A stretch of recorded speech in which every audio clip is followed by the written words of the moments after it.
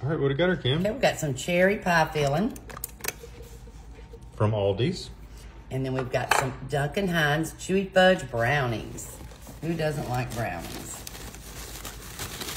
Kind of like chocolate-covered cherries. Yes, that's what we're going to try and make today. Some chocolate-covered cherry brownies. Double portions.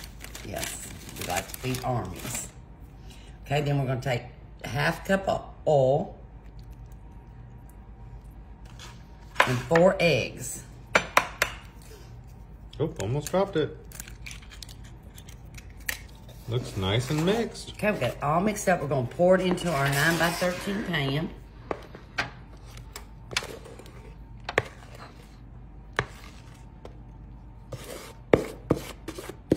Looks good. Make sure you scrape everything will. out of that bowl. I will. I've got a spatula over here to help us. Ooh. It looks great. Okay, now we're just going to kind of level it.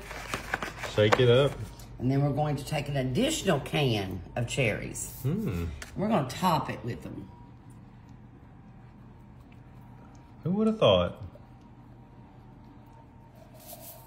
I'm sure some people have probably done this. Yeah. Going to take a butter knife.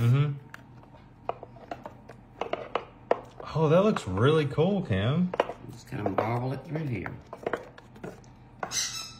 I think you'll like this, but we love brownies. So. Then we're going to bake it at 350 for about 45 minutes. Okay. You got it? It looks really nice. Anybody who likes chocolate-covered cherries, you're going to love it. About 45 to 60 minutes? Yes. We'll start at 45. That's it. Wow. Don't that look pretty? It really, can I see it really quick? Yes, that will be like That looks so good, yeah. Good Christmas dessert. Yeah. Look at that thing. Looks perfect, honestly. I'm excited to try it. And these crunchy corners look really nice. Let's try this thing. Oh, it's cutting nice. Got the cherries in there. Because I don't have any vanilla ice cream. That's all right. We got some. Oh.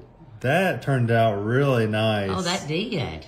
All right. It kind of reminds me of like a cake. Yes. All right. And we got some homemade Cool Whip. fresh Cool Whip. And a dollop on top. Like so. As you can see, it's so hot, it's just going to rear right out of there. But I'm going to try it. Get a scoop on there.